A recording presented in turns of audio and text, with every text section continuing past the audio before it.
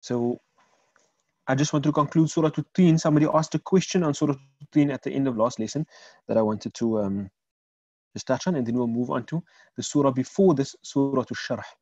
Right, so I'll just recite the surah and then we'll go on.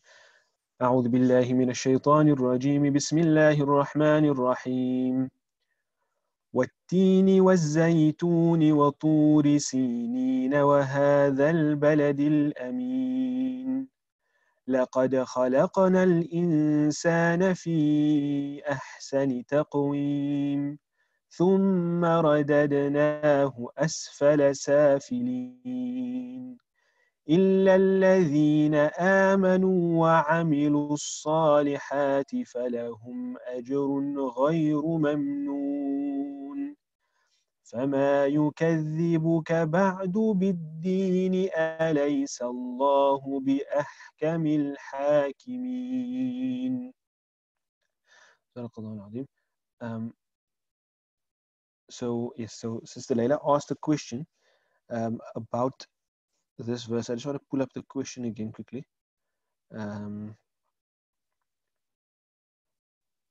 So just quickly, what we said, Allah subhanahu wa ta'ala says by the وَالتِّينِ وَالزَّيْتُونِ, by the fig and the olive. وَطُورِ سِينِينَ وَهَذَا الْبَلَدِ الْأَمِينَ, and by the Mount Sinai and this safe city. لَقَدْ خَلَقْنَا الْإِنسَانَ فِي أَحْسَنِ تَقْوِيمٍ, certainly we have created mankind in the best of states and forms. ثُمَّ رَدَدْنَاهُ أَسْفَلَ سَافِلِينَ, then we returned him to the lowest of the low. إِلَّا الَّذِينَ آمَنُوا وَعَمِلُوا الصَّالِحَاتِ, except those who believed and did righteous deeds. فَلَهُمْ أَجْرٌ غَيْرُ مَمْنُونَ, for them there is a reward without end. فَمَا يُكَذِّبُكَ بَعْدُ بِالدِّينِ, so what will make you deny, what will cause you to deny بَعْدُ, after this, بِالدِّينِ, what will cause you to deny the recompense. Right? أَلَيْسَ اللَّهُ بِأَحْكَمِ الْحَاكِمِينَ, is Allah not the best of judges?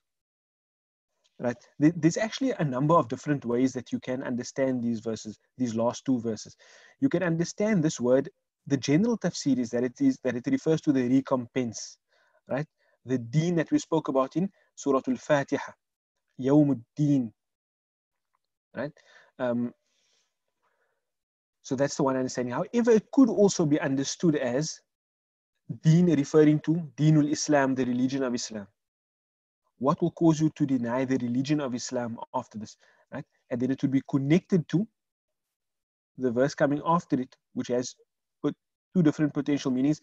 Is Allah not Ahkamul Hakimi? Now, the root letters Ha, Kaf, Mim, they either come from Hukm, which means to judge or pass a judgment, or Hikmah, which means a wisdom. That those meanings are related to each other, but they are different to some degree. So Ahkamul Hakimin can mean the most correct of those who pass judgment or who judge. Right? Like if you think of a court of law, you have a judge in that court who will give a decree. Right? And then Ahkamul Hakimin can also mean the most wise of those who have wisdom. Right? And these two different meanings, they relate to the two potential meanings of the previous verse. How is that? If we understand it as what will cause you to deny the deen of Islam, then we will understand that is Allah, meaning the one who legislated that deen of al-Islam, is he not the most wise? Right?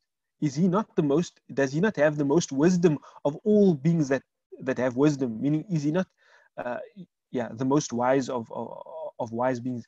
Implying thereby that the law of Allah subhanahu wa ta'ala will always be the wisest thing to do. To fulfill the law of Allah will always be the wisest thing to do. And if that's the case, then why on earth would you deny it? Right? Because as part of that wisdom, human law amongst human beings is generally a way of legislating to attain the greatest amount of benefit for the most amount of people. And yeah, there may be other different philosophical bases for laws, but generally that's what people want to. They legislate law to benefit themselves and the society in different ways. right? So if we're saying that the deen of al-Islam is the law of Allah, then is Allah not the wisest of those who have wisdom? Thus, you should not deny the deen of Islam. You should adhere to it. That will be a fulfillment of your belief and your righteous deeds, such that you remain from the uh, those who are fi ahsani taqweem, rather than going to those who are asfala safilin. The other understanding would be, what will cause you to deny the recompense, meaning the fact that there will be reward and punishment and reckoning for one's actions in the year after. Right? أَلَيْسَ اللَّهُ بِأَحْكَمِ الْحَاكِمِينَ. Is Allah then not the best of judges? Why? Because Allah is the one who will pass judgment in the next life on Qiyamah over people in relation to their actions. So that's it. The question was, let me just jump in quickly. Explain the judge and the day of recompense again. So I hope that answers the question. So the judge and the day of recompense is that Allah subhanahu wa ta'ala on the day of judgment, He is the one that will reckon our deeds. He is the one that will make hisab of us, right? And He will decree that this person is deserving of going to Jannah. This person is deserving of the hellfire. This person, he believed, but he must be purged in the hellfire before entering into Jannah, etc. So depending on how we understand the word ad-din, that will determine how we understand the phrase ahkamul hakimin. If we understand it as dinul Islam, the religion of Islam, we will understand ahkamul hakimin as the most wise, that Allah subhanahu wa ta'ala is the most wise, has the greatest degree of wisdom. And if we understand the word ad-din as recompense, we will understand the phrase ahkamul hakimin as the best of judges, because Allah will be the judge on the day of Qiyamah. Does that answer the question?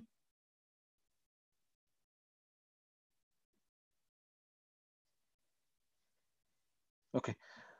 So what we'll do is we'll move on from there bi'idhnillah ta'ala onto the next surah. The next surah that we're doing is actually the surah before. Is actually the surah. What's happening here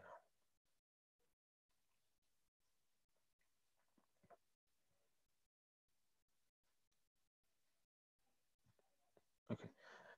The surah that we're doing here is actually the surah before Surah At-Tin.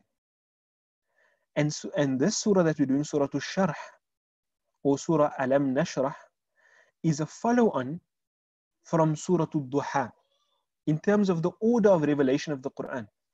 Surah Ad-Duha was revealed, I think, about 11th surah or so, and then Surah Shahr was revealed after that, right? And most of the Mufassirin say that Surah Shahr, it gives a reason for the content of Surah Ad-Duha. Now tell me, did you do Surah Ad-Duha? Yes, Maulana. No. Yes, Maulana. Maulana mo. I heard Harnekar. yes and a no. Now I'm confused. So Maulana after Anger Road Mosque, that Maulana. Forgot Yes, his Maulana name. said, okay, so you did do Surah Ad-Duha. Right, and Surah Ad-Duha spoke about after the initial revelation, when Rasulullah sallallahu alaihi wasallam was feeling down between the receipt of revelation and the period in which he didn't receive revelation. And Rasulullah spoke about the difficulty that he underwent during that period, and then Allah subhanahu wa ta'ala responded to him, telling him that Allah subhanahu wa ta'ala would never forsake him, etc. Right? Now this surah, the Mufassirin say, Surah Shahr is like, it comes in the place of a explanation for the reason of Surah Ad-Duha. Right? So it's as if Allah subhanahu wa ta'ala is saying, or proving that Allah would not start off something in a certain way and then let it conclude in a different way. Right? Allah started from the very onset, Allah has been favoring you, and Allah will continue to favor you. Right? Despite the fact that you find yourself now in difficulty, how Allah started interacting with you by favoring you, Allah will continue to do that. And so that's the thrust of the surah. It's the mihwar, it's the pivot of the surah, that Allah subhanahu wa ta'ala is speaking about how Allah favored Rasulullah sallallahu alaihi wasallam. Right? And by extension, the surah is there for us as believers to derive lesson from. And then what does that, what does that favor from Allah subhanahu wa ta'ala necessitate from us? Right?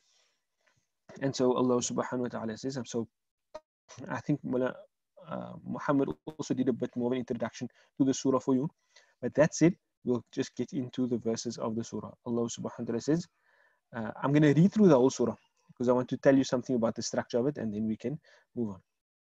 So Allah subhanahu wa ta'ala says, بعد أعوذ بالله من الشيطان الرجيم بسم الله الرحمن الرحيم ألم نشرح لك صدرك ووضعنا عنك وزرك الذي أنقض ظهرك ورفعنا لك ذكرك فإن مع العسر يسرا إن مع العسر يسرا فإذا فرغت فانصب وإلى ربك فارغب. Right? So the two distinct parts of the surah, the first is from verse number 1 until verse number 6. That's the first section of the surah. The section of the surah is from verse number 7 to verse number 8. In the first section of the surah, Allah subhanahu wa ta'ala speaks about his favors upon Rasulullah sallallahu alayhi wasallam as an explanation for the surah that came before it, in that Allah subhanahu wa ta'ala has always been favoring Rasulullah sallallahu alayhi wasallam, and that despite it may seem like a moment of difficulty now, that difficulty never comes void of ease, right? And then the second part of the surah speaks about what one's response should be to receiving favors from Allah subhanahu wa ta'ala, with a specific focus on Rasulullah sallallahu alayhi wasallam himself. I just want to point out to you, in the surah you will see, do you see, okay, and you see we have a ka over here. When I put something on the screen, right, when I point on the screen with this pen, can you see the red dot? Yes, Mulana. Okay. So you see there's a ka over there. There's another ka over there. There's a ka there. There's another ka there. There's another ka there. There's another ka there. Another ka there. That's a whole lot of them. Right? And then we have this faraghta. La rabbika. You see there's a lot of, in the surah, there's a lot of repetition of the second person singular pronoun. Right? So first person or third person is he, she, they. Second person, you. So here we have you, the singular masculine form. Whenever we have that ka, that singular masculine address in the Quran, it generally refers to Rasulullah sallallahu alaihi wasallam. Right? It generally refers to Rasulullah sallallahu alaihi wasallam. And this surah is no different over here. So what I wanted to point out there is that Allah is constantly addressing Rasulullah sallallahu alaihi wasallam in the surah. Right? And the purpose of that repetition of the address to Rasulullah sallallahu alaihi wasallam, when somebody speaks to you, I'm speaking to you, it makes you feel important, cared about, loved, right? And that's one of the main purposes of the surah, to show Rasulullah sallallahu alaihi wasallam that Allah remains with you, right? I'm not speaking about physically and in terms of space, but Allah subhanahu wa ta'ala's love is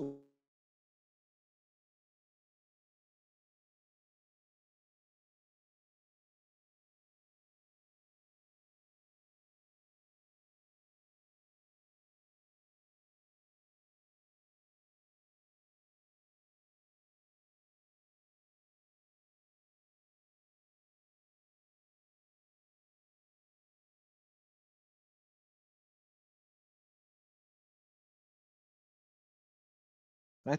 And so that's one of the things I want to do regarding the surah. It's a focus on Rasulullah to show Allah subhanahu wa ta'ala's love and care.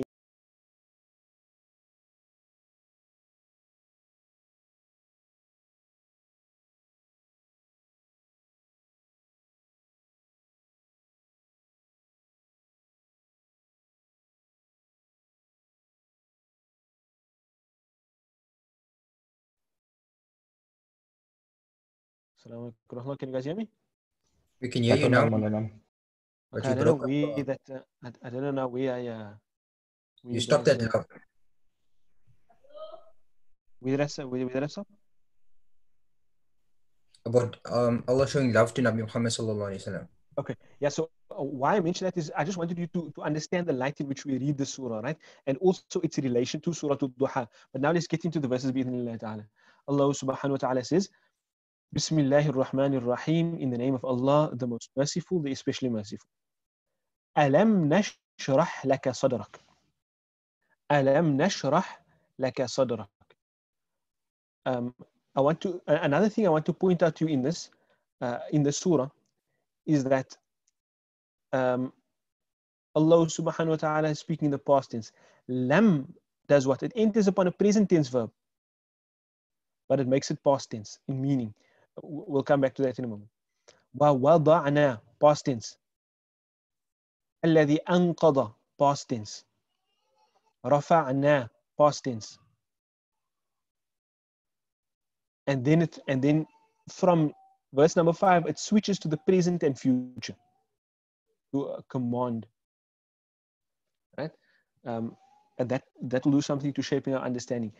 In fact, the most of the Mufassirin understand the surah in light of that to mean that Allah subhanahu wa ta'ala was mentioning his prior favors to show that he will not cease to continue with those favors.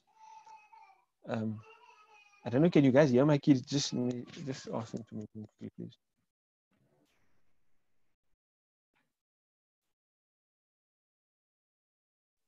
Okay, sorry about that. So Allah says, Alam nashrah. We have three things happening here.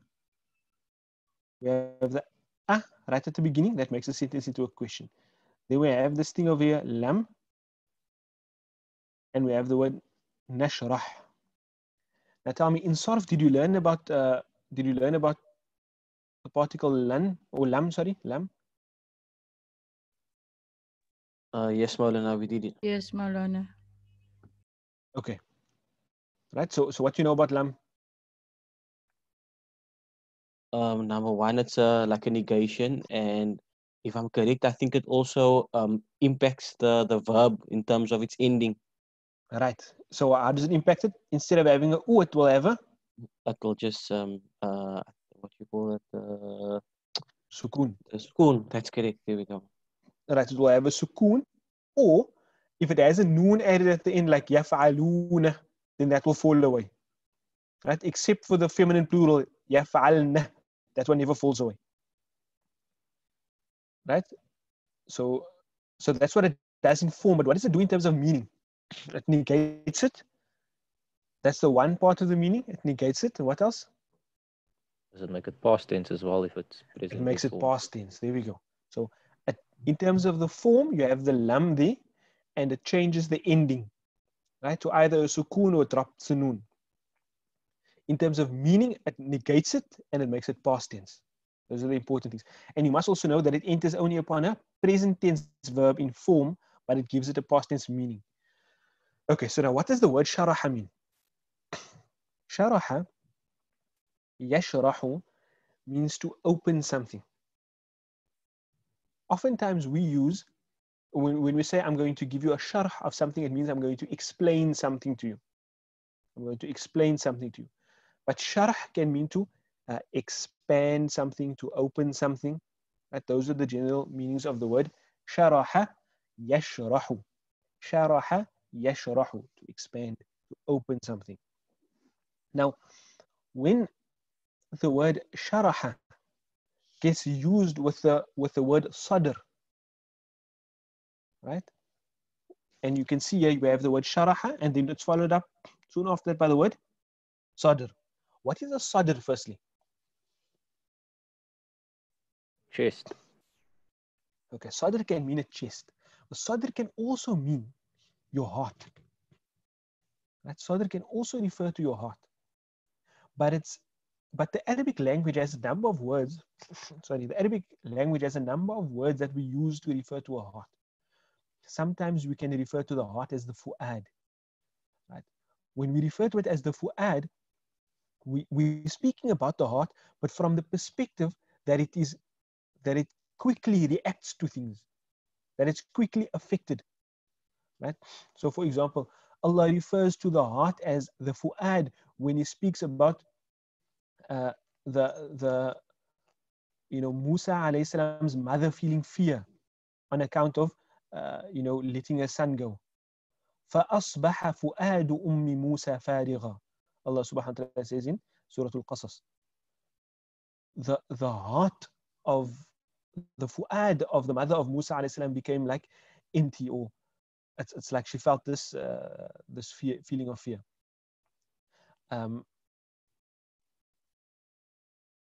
Alright, so we have the meaning fu'ad. Then we have the word qalb. Qalb, Allah, in that very same verse, Allah subhanahu wa ta'ala actually speaks about the qalb as well. فَأَصْبَحَ فُؤَادُ أُمِّ مُوسَى فَارِغًا. And then also, وَلَوْلَا أَرَّبَطْنَا عَلَى قَلْبِهَا. If we had not رَبَطْنَا, strengthened her heart, her qalb. So fu'ad and qalb actually refer to the same thing essentially, but it refers to them from different perspectives. It's referring to the heart from the perspective now that it has strength and it can be settled and it can resolve itself on something. After that initial reaction, the heart can settle upon something. Then the sadr can also refer to the heart, but from the perspective that it goes through states of, like, it can have states of expanse and it can have states of restrictedness. That's why when Allah subhanahu wa ta'ala oftentimes speaks in the Quran about dhiqus sadr. Dhiqus sadr will mean when you feel restricted, you feel down, you feel almost claustrophobic. Whereas sharhus sadr is the opposite of that, where you feel ease, where you feel contentment, you feel happiness. So when the word sharaha gets used with sadr, it means to feel ease, to feel comfort, right? So I hope you understand what I'm doing there. I took you from the literal meaning of the word sharh, which means to open or to expand something, to the understanding of the word in the context, which is the word is getting used, the word sharh is getting used with the word sadr, and in that context, it doesn't just mean to open a chest, it doesn't literally mean to open a chest. It's a famous figure of speech in the Arabic language, which means to feel at ease, to feel comfort. Right. That's important in this verse because there's two very distinct understandings that we can have of this verse.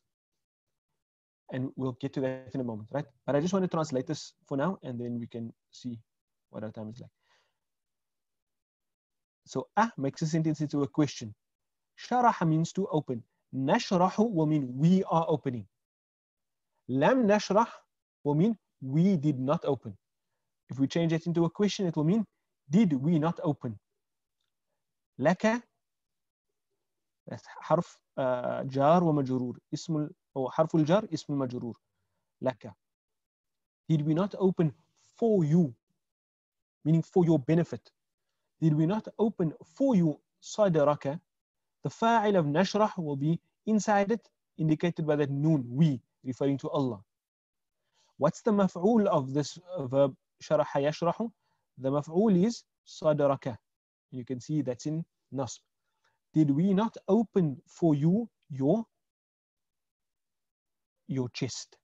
Sadr chest, sadraka, your chest. Or you can say, did we not expand for you your chest? Did we not open for you your chest? Or did we not grant you ease? Did we not grant you comfort? Right? Okay. So let me just see. Our time is up. So we're gonna stop over there for now. That requires some explanation. Right? That requires some explanation, and I'm going to explain that, inshallah, in our in our next lesson, bi'idhnillahi ta'ala, and I'll frame the entire surah for you in light of those two understandings. But so Irshad, if you don't mind, what I'm going to do is we can end the class for now, inshallah, and once I've greeted, and then Irshad, you may ask your question. So we end there for now. Jazakumullahu khairan. Assalamu alaikum wa rahmatullahi wa barakatuh. You may leave, and Irshad, you may go ahead with asking a question. Bismillah. If anybody else has any questions, I'll stick around. Assalamualaikum Jazakallah khair for taking my question. Maulana, the question I had was about the use of Allah Ta'ala referring to himself as we in this case. So I know in the Quran, Allah Ta'ala refers to himself sometimes in the plural, as like a royal plural, but perhaps some insight into the context over here, why in this surah in particular Allah Ta'ala uses that royal plural, the we. Okay. Okay, I think that's beneficial in light of the surah for everyone. So can I Okay. answer that in next week? Cool, no problem, Alana. Bismillah. All right. Okay, Jazakallah khair. Assalamu alaikum. Afwan wa alaikum. Assalamu alaikum. Maulana, Bismillah. I have an unrelated question to the surah, Maulana, but it's for fasting on the day of Arafah. There's Yes. lots of controversy whether Arafah is defined as the day before Eid, so that's Friday for us, or whether it's defined as when the people are actually on Arafah. So which day is it? Should we fast? You And the asked me a MJC also controversial sent out question. the MJC sent out a fatwa saying we should fast on Friday. So that's the opinion that the Ummah generally followed throughout time. The 9th of Dhul Hijjah is the day in which you fast.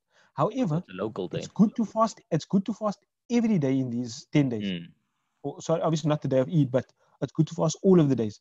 So try and fast both of them. But Maulana, also like for this year we can do that, but it's possible that our Eid will fall a day before the Eid in Saudi, one of the years. Then you can't fast both days because then you'll be fasting on Eid, on our Eid. Yeah. So I don't know if it's possible for us because of the fact that we are. Oh yes. I think our graphical longitude is different to this, and they will generally see the moon before us. But and also they use telescopes and we don't use telescopes. So yeah. But the general opinion of the Ummah is that you fast on the 9th of Dhul Hijjah. I don't want to go into, because this is a controversial issue and I don't want to just substantiate one view, but there is a hadith wherein the Sahaba encountered the same issue, right? In one region, I think it was in the region of Medina or something like that, they sighted the moon on a specific day, and in Makkah they sighted the moon on a different day. But because there's a long period of time between the beginning of Dhul Hijjah and the 10th of Dhul Hijjah, it's easy to change things, right? So somebody actually traveled from the one place to another and informed them that they had seen the moon a day earlier, but they said that we're not going to change, change the day of celebration of Eid, etc., because this is how Rasulullah sallallahu alaihi wasallam taught us, or this is how Rasulullah did it. The other thing is that the day of Arafah and the day of Eid that we celebrate, it had virtue before Hajj. The day of Arafah has virtue from the events of the life of Adam alayhi salam. Right? It's not just particular to that period of wuquf, right, on Arafah, and the day of Adha has significance from the time of Ibrahim alayhi salam, right? And also that significance existed there before Rasulullah and before the Muslims even went to do Hajj. So we cannot say that the events of this day is solely connected to the events that is happening in Mecca on this period of time, because otherwise, in the initial period when the Muslims had Eid, but there were only polytheists performing.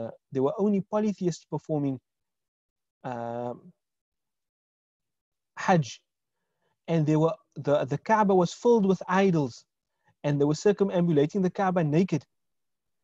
Certainly, the Muslims were not celebrating that. Yes, I see.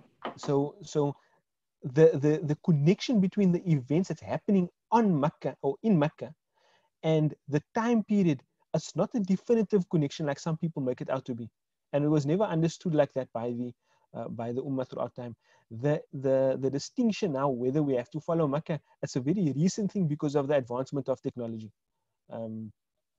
Because previously we had no way to communicate. Also, well, there were ways to communicate. People were traveling from one place to another. It's just wasn't as easy as it is now. There's 10 days for Dhul Hijjah, but for other times there's no time to communicate.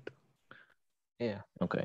Maulana, I don't want to add to the controversy, but we've also fasted previously on the day of Eid. If you look at Eid al-Fitr, Makkah sighted the moon a day early, and so there are times because of distance and hemispheres and all of that stuff. There are times where you are fasting on the day of Eid somewhere. Yeah. So we're not fasting on the day of Eid. We're fasting on a day that's not Eid for us. They're not fasting because it's their Eid. Now, there's something important to note here also, just from a rational perspective, that there are certain time zones wherein the entire period of wuquf will be in their nighttime, for example. So they would never Yes. possibly be able to fast whilst the Hujjaj are making wuquf. So, I mean, even from a rational perspective, the argument doesn't have any weight. And yeah. And it's specifically, Maulana, it's the 10 days of Dhul Hijjah that's placed. Yeah. What we do say is this. We respect the opinion and the choices of everyone. So if somebody comes to me, they're having Eid on Friday, then I congratulate them for Eid and our hearts are united. But if somebody comes to me from a scholarly perspective and asks me what's the most correct opinion, then I will say that I believe tomorrow is Eid and I will be performing Eid tomorrow. And I must also say something here, that there's certain matters that's purely fiqh, and there's certain matters that require authority. Now, the announcement of Eid are one of those matters wherein you require the announcement of an authority. For example, from a fiqh perspective, if I sight the moon, I individually, on say for example, it's the 29th of, we fasted 29 days of Ramadan, I then go out and I sight the moon. Myself, I see the moon. But my sighting doesn't have, it's not sufficient for, or it's not accepted for some reason. Maybe I have, extremely good eyesight, like abnormally good eyesight, and it doesn't fulfill, or whatever the conditions are, there isn't a large group of people that sighted the moon, etc.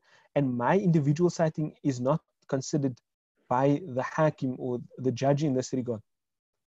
Then I, as an individual, I mustn't have Eid the next day. I also mustn't fast the next day because I know I sighted the moon. So as an individual, I'm content with my sighting. I don't fast on the 30th day of Eid, but I also don't have Eid because Eid is the day that the judge announces that it's Eid. It doesn't necessarily have to be on the 1st of Shawwal. And I know that's getting into a little bit more deep stuff. That's a strange one. So, okay, so you don't fast, but you also just don't keep Eid. Yeah. Because Eid is when the people have Eid is when it's announced that it's the day of Eid. But because I'm certain in my sighting of the moon, I don't waver. I actually saw the moon myself. Then as an individual, I don't go broadcast to other people and tell them that you also mustn't fast. But as an individual, I don't fast. Okay. And is there anything in the fiqh that's doesn't allow us from using the sighting from the neighboring countries at the moment? There's different opinions in relation to that matter, right? So because there's a plurality of opinions on the issue, in every region you have to decide on one. Now, we can technically accept the sightings of neighboring countries. We certainly can. And in fact, that was a discussion amongst the bodies, the moon sighting bodies for Dhul Hijjah. But they agreed that they didn't want to change it now. And so they went with, restricting it to the sightings within South Africa. The reason for that is a reason of unity, right? A regional unity. So instead of breaking the unity, where some people's going to be accepting the sighting outside and others are not, we have a large majority of people that have agreed upon historically the fact that we're going to go with a certain region of sighting, and that's why they go with it. Okay. The fiqh allows for both. The fiqh allows for you to look at the region, and the fiqh also allows you to to go beyond that, look at lines of longitude and latitude, etc. In fact, those opinions are stronger, but because of the agreement with the rest of the country that that's the procedure, that's why the ulama go with it. Okay, jazakallah. Have a blessed Eid, inshallah. I mean, all of you as well. Sorry, I forgot to mention everybody must have a blessed Eid and keep us in your du'as, whichever day it may be. These 10 days are, and the 10 nights are the most blessed 10 days and nights of the entire year. The only night that supersedes it is the night of Qadr. But as a series of 10 days or 10 nights, these are the most blessed of them. Do lots of good deeds and keep us in your du'as as well, inshallah. Okay. Assalamu alaikum wa shukran. Assalamu alaikum. Thank you. Shukran. Assalamu alaikum.